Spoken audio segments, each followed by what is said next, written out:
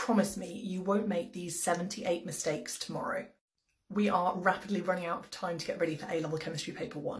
And if you don't know it by now, you're probably best off just watching this 2-hour video covering everything. But even if you can't learn any new stuff, you can make sure you're not making these really silly mistakes. So here are my top 78 for tomorrow's A-level chemistry paper 1. 1. 4s fills first, but it also empties. 2. Copper and chromium take an electron out of 4s so that they have 5 or 10 in their 3D.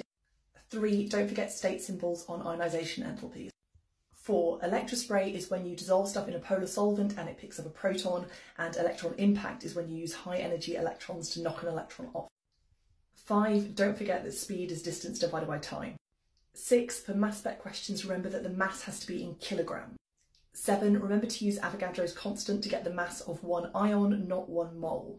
8. If you're calculating relative atomic mass, watch out if they've given you absolute abundance rather than relative abundance. 9. Make sure that AR is always to 1 decimal place. 10. If you're going backwards and figuring out the mass number of an isotope, it has to be an integer. 11. Get your units right for using the ideal gas equation. 12. For required practical 1, remember it's a volumetric flask. 13. Don't forget to weigh after you've added your solute to the beaker so you know how much you've actually transferred. 14. Make sure that your rinsings are done with distilled water and that they make it into the flask too. 15. Invert your volumetric flask at the end, not the start. For the titration, rinse the burette with the solution that it's eventually going to be filled with. 17. If it's got metal in it, it's not a molecule. 18. A molecule only has hydrogen bonds if it has hydrogen and fluorine or oxygen or nitrogen bonded to each other.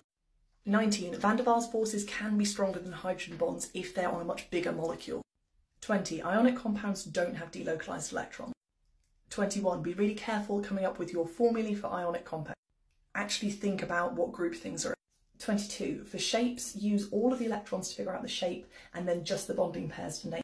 23. A molecule can have polar bonds but not be a polar molecule if it's symmetrical. 24. All of those standard enthalpies are for 1 mole.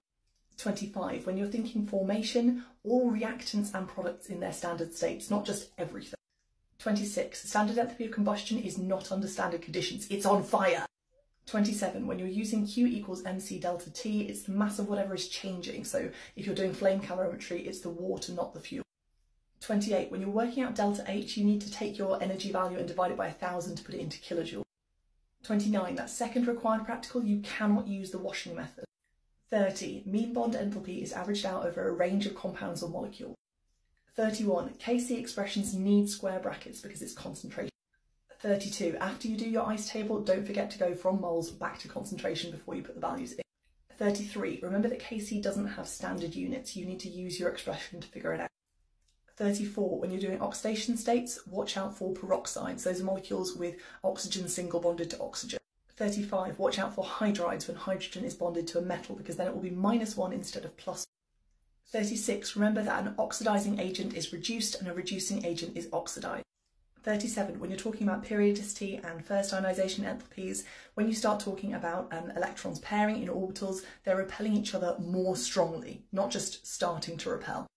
Watch out for questions that ask you to compare the ionic radius of isoelectric ions, say potassium and chloride, where they've both got the same electron configuration, but potassium has more protons, so it's actually smaller. Remember when you're talking about electronegativity that it's the bonding electrons that are important. In thermodynamics, remember that all of those equations need state symbols.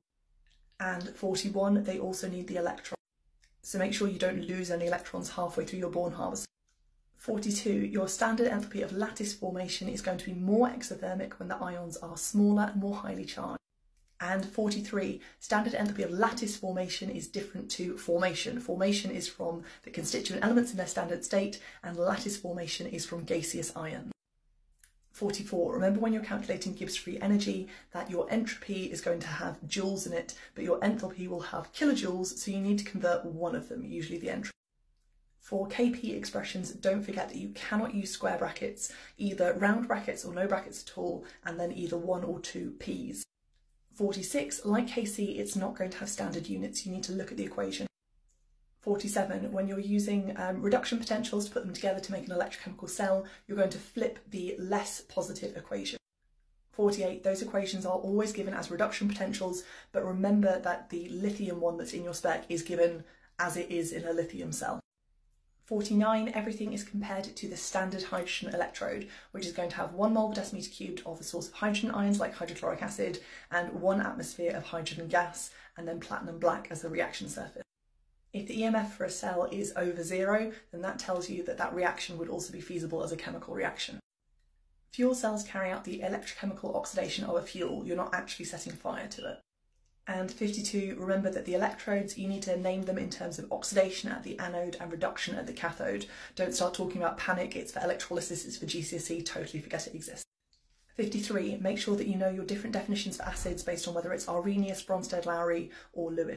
54, if the question says define pH, they mean give them the equation. pH equals negative log base 10 of the hydrogen ion concentration. 55, if you're trying to work out the pH of something using kW, you can only square root it if it's water. 56, kW is only 1 times 10 to the minus 14 at 298 Kelvin, so you can't use the pH is 14 take POH unless it's 298 Kelvin. 57, buffers are solutions that will resist pH changes when a small amount of acid or base is added. 58, in all your buffer calculations, make sure you're converting back to concentration and not just leaving numbers as moles. 59, when you're drawing a titration curve for, say, a weak acid where you've added a strong base, don't forget that at the very start it will go up quite sharply before it starts buffering and then flatten out. Number 60, to pick the most appropriate indicator, you need something that is going to change colour during the vertical bit of your titration curve. 61, if you're not using the right indicator, then the equivalence point and the end point won't be the same. Bonus 1. Neutral is where the hydrogen ion concentration is equal to the hydroxide ion concentration, which may not be at pH 7 if the temperature is not 298 Kelvin. 62. Metal oxides are basic and non-metal oxides are acidic. 63. Aluminium oxide is amphoteric, so it can go both ways. 64. When magnesium reacts with water, it always makes hydrogen, but sometimes it makes magnesium oxide if it's steam, and sometimes it makes magnesium hydroxide if it's cold water. 65. Transition metals can have an incomplete D subshell in either their atom or their ion. 66. When you're drawing a complex ion with a transition metal, the charge goes on the outside of the ion, it doesn't go on the central metal. 67. Make sure you've got square brackets around the whole complex. 68. To act as a ligand, a molecule or an ion needs to have a lone pair that it's able to donate. 69. When chloride ions replace water molecules, they're bigger, and so you can only fit 4 of them, whereas you could have 6 water molecules acting as ligands in a hexaaqua ion. 70. When you first start adding dilute ammonia, you basically do the same thing as if you added hydroxide ions, because the ammonia molecules take a hydrogen away from a water and leave you with hydroxide, and basically the same thing happens. But 71, even if you start adding concentrated ammonia, you're only going to have a partial substitution, so at most you're going to get 4 ammonia ligands and then 2 waters remain. 72, you need to know that EDTA has its lone pairs on the nitrogens and on the oxygens that have the lone pair, not the double bonded one. 73, look out for cis-trans isomerism with your monodentate ligands and optical isomerism with your bidentate ligands. 74, the chelate effect means that EDTA is always going to be able to displace other ligands because it's going to increase the entropy. 75, if you're using a colorimeter to figure out the concentration of a transition metal ion, then you're going to need to make a calibration curve before you start. 76, transition metals make good catalysts because they're able to form very weak temporary bonds by using their 4s and 3d subshells. 77, when those catalysts take hold of a reactant molecule, that is called adsorbing with a D, not absorbing with a B, because it's not going inside the metal, it's just on the surface. And 78, transition metal ions with a 3+ charge as opposed to a 2+ charge are better able to act as acids, and that means that when they react with carbonates, you don't make a metal carbonate, you make carbon dioxide and water and a salt. So hopefully now you won't make any of those mistakes tomorrow.